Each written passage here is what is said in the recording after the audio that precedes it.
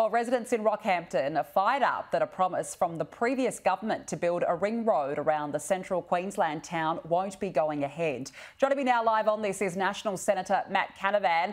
Senator, good to see you. Thanks for joining us. I do want to ask you about that. We'll get to that in a minute. But firstly, what do you make of the government's efforts so far to try to bring gas prices under control? Well, this new government, Danique, is a bit like the dog who caught the car. They really don't know what to do. They announced a budget last week, which quickly became about not their budget, but about every family's budget, and the fact that energy prices would skyrocket by 56%. And since then, they've been flailing around looking for an answer about bringing energy prices down. They clearly have none, or no answers that they've agreed upon. You've got the industry minister saying that gas companies are greedy. The resources minister saying, no, it's all resolved. We've already got an agreement with them.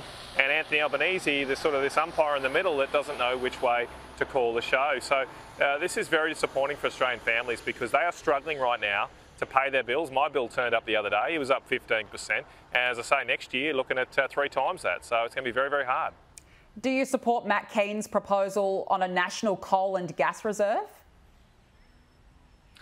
Well, I do think we should be moving to a reservation scheme, but I'm not exactly sure how Matt thinks that scheme would work today. You cannot transport gas from Western Australia. Physically, you cannot take gas from Western Australia and send it to Eastern Australia at the moment because we have no pipelines, nor do we have an LNG receival terminal. So I don't know if Matt understood that when he made the suggestion. Maybe he thinks we can get it from hot air balloons, but they just don't have the infrastructure there right now. So that's not going to solve things the next year or two.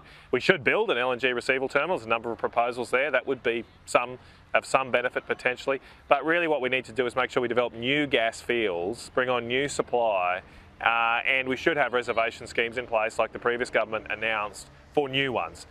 Retrospectively, if we do that, we could risk future investment. We need future investment. I read today that the Labor Party apparently going to put a stop to 20 coal and gas projects around the country. I mean, how can they say they want to lower energy prices when they're trying to stop energy projects that will deliver more supply? Well, one of the issues being looked at, I guess, is a domestic price cap. Is that something that you believe Labor should be looking at, or do you believe that what Rob Sims said this week is right, that it could potentially have unintended consequences? Look, price caps don't work, and we've been here before.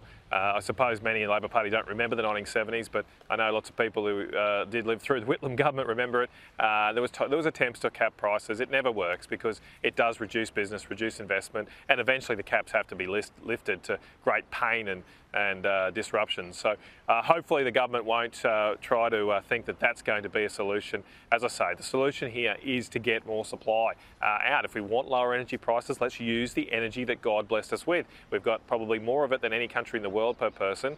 We shouldn't have shortages of energy. We only do because it's man-made and we're not producing our own energy resources right now.